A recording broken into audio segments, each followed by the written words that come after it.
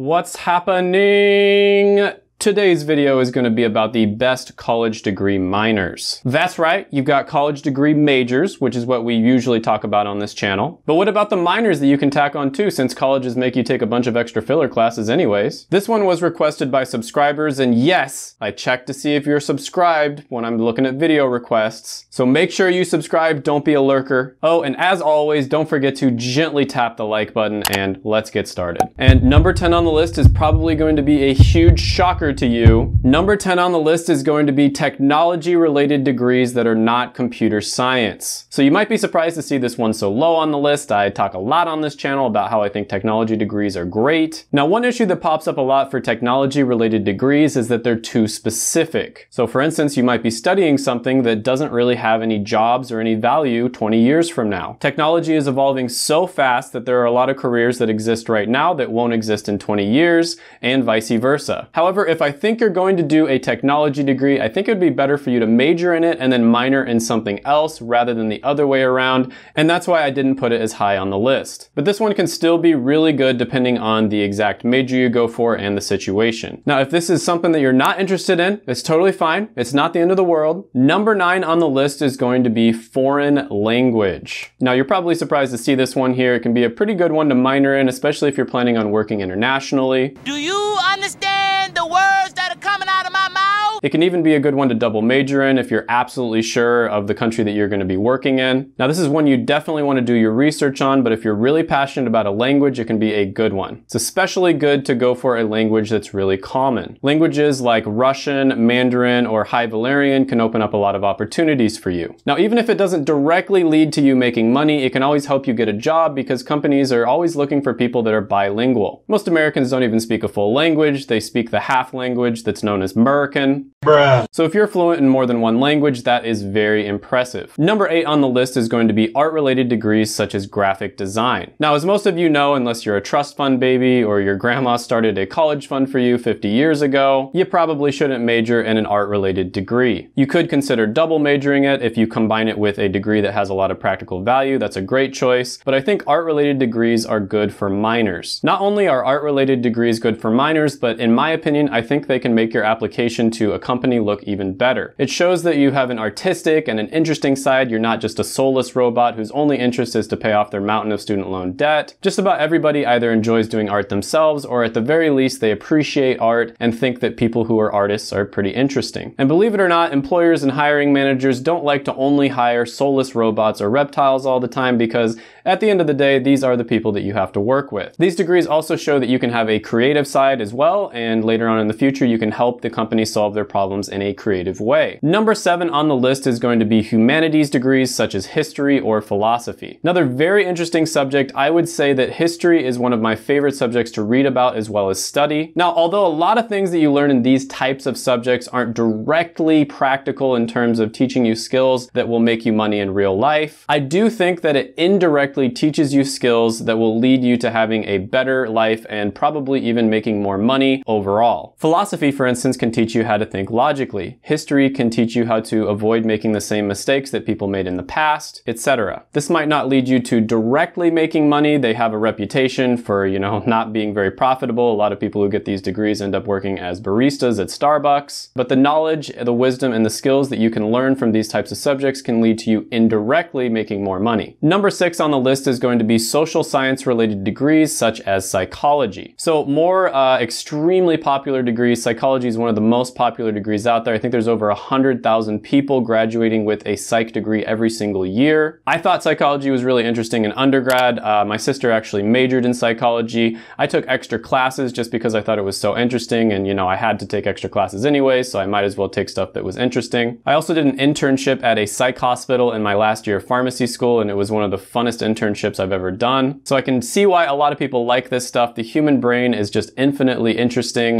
There's a lot of advancements that are going to be made made in the future just because of how complicated it is. So I think that a lot of the skills that you learn in psychology can be extremely useful, especially if you combine it with a degree that has some market value. A lot of other people find it interesting, just like humanities and art degrees, and you're more likely to strike up a conversation with them. Again, a lot of these types of degrees I'm talking about don't make very good majors just because of the fact that the numbers don't make sense. But despite that, colleges are more than happy to take your money, knowing that you're probably not going to be able to get a job. But these types of degrees can still make really good college minors. Number 5 on the list is going to be communications. Now, I don't think it's a stretch to say at all that the skill of communication is extremely important. After all, I am broadcasting to you guys right now via YouTube. Now, there's a specific reason that I put this one here besides the fact that communications is important, and that is if you do these classes, you're likely going to have to prepare and present a bunch of different speeches. Now, public speaking in general is going to be one of the most valuable skills that you can possibly learn. It really doesn't matter what career you go into, at some point you're going to have to do some kind of presentation and present information to people, and you're going to have to do it in such a way where you persuade them and that it makes sense. Now, again, I think this is a skill that you can learn on your own. You don't necessarily have to go to college for this. There are organizations out there such as Toastmasters where you can go every single week and present a speech to people, and they will critique you on, maybe you're using your hands too much, or maybe you're not making eye contact, or, something along those lines. However, choosing this one as a minor, at the very least, is going to give you some initial public speaking experience, and that can be really good for you. Number 4 on the list is going to be math-related degrees such as statistics or mathematics. Now, I've talked a lot before about math degrees. I think they're great. One of the problems with them is they can be a little bit too general, a little bit too abstract. This is why when you look at the pay for math careers, there's a huge difference between when you first start and when you're in the mid-career pay range. A lot of the time when you're looking at these degrees, you'll see that the difference is almost double. And the reason for that is because you are going to have a little bit of a tough time convincing hiring managers that your abstract general mathematics skills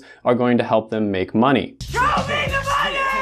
They've got to be able to justify your salary. Now, I know that a lot of people would probably rather watch paint dry than do mathematics professionally, but if you like doing math, you should definitely consider minoring in it. This is another one of those skills that is going to help you pretty much no matter what career you go into. The fact that so many people dislike math means there's a lot of opportunity there. So if you even like math a little bit, you should consider minoring in it. Number 3 on the list is going to be computer science. Now, I said it before, I'm not putting this one as number 1 anymore. It's pretty much a meme now. I'm not doing it anymore. This is still a very good one though. Everything that we're doing is heading towards knowing how to code, having technology skills. These are some of the most important skills that you can have. There's a lot of jobs out there that don't even exist yet that are going to require a foundational, just a bedrock of technology skills. And then the ones that do exist out there, there's tons of those as well. If you get technology skills, that's a great way of future-proofing yourself. Nobody knows what's going to happen in the future. There's some industries that might not even exist anymore. There's some companies that are going to get disrupted and they don't exist. Nobody really knows, but if you have these technology skills, you're going to be okay. There are massive disruptions happening across all kinds of different industries, and technology and computer science skills are going to make a lot of different businesses. But anyways, even just knowing the basics of coding is going to help you out a lot. This is why I am currently teaching myself Python. Number 2 on the list is going to be business-related degrees. Now, I've talked about this a lot before. Business-related skills are going to be useful no matter what job that you go into. Business-related degrees were the most common degrees that create the most billionaires as well as millionaires, and there's a reason for that. Sure, some people who go into business are going to be business-minded, and so therefore they're more likely to become billionaires and millionaires, but at the same time you have to ask yourself, was it the chicken first or was it the egg? Maybe going into a business-related degree is going to lead you into being more entrepreneurial. At the very least, it will help you justify getting your first job, getting your foot in the door, and then later on moving into the higher paying managerial positions. Now, on top of that, it's going to directly help you make money by getting a job, but it's also going to teach you some skills that will indirectly help you make money as well. I've talked to a lot of business majors before, and they almost all understand the fundamentals of economics, for instance. This gives them a better idea of how the world works in general. It'll also help them to spot opportunities if they stumble upon one. Business majors tend to have a better understanding at an earlier age of the fundamentals of personal finance, such as saving money, cash flow, investing, and all that sort sort of thing. Now, after entering into an industry, working your way up to a managerial position and becoming an expert on something, it's going to be very easy for you to spot opportunities where you could maybe start your own business. I know this is what happens to a lot of different people. This isn't for everyone. Not everyone is built to be an entrepreneur, or not everyone even wants to be an entrepreneur, but this is the track that a lot of people take over their lifetime. Number one on the list, and this is going to be the most important by far, this is number one by a mile, and that is going to be minoring in something that you're passionate about. If you happen to be passionate about some of the other ones that I listed on this list, that's great. You should minor in them, okay? I think one of my subscribers put it best, and I told her I was going to steal that quote, and I'm doing it on this video, when she said, "My dad's motto is majoring in something you'll get a job in and minoring in something you love." LOL. Unfortunately, the way that degrees are these days, you have to think more practically when it comes to choosing your major. It used to be that you could just get any degree out there and you'd be good to go, you'd be set for life. It's not like that anymore. There are a lot of degrees out there that are absolute debt traps. However, when it comes to minors, you're gonna have to take extra classes anyways, so you might as well just choose taking classes in something that you're really passionate about. If your passion happens to be film or history or economics like mine is, then absolutely minor in that. I think applying different things that you learn from liberal arts degrees, and social science degrees can enrich every other area of your life. Not only in your professional life, but also in your personal life. I think there's a ton of value in all of these subjects, but unfortunately with the way things are today, you simply should not major in them probably 99% of the time, but double majoring in them if you have another major that's a little more practical, minoring in them, or just taking extra classes or studying it on the side can bring a new perspective to the world, and I think it's very valuable. Now, there's a few things that I think it's important to consider when it comes to choosing a minor that I didn't mention in the video. The first thing is, just practically speaking, you want to make sure that you decide before the end of your sophomore year. So if you are going to do a minor, which you don't have to, but I think it's a good idea, you need to decide which minor you're going to do before the end of your sophomore year. A lot of people get into their last year and they think, oh man, I wonder if I can minor in something, and then it just happens to be that they simply don't have enough time,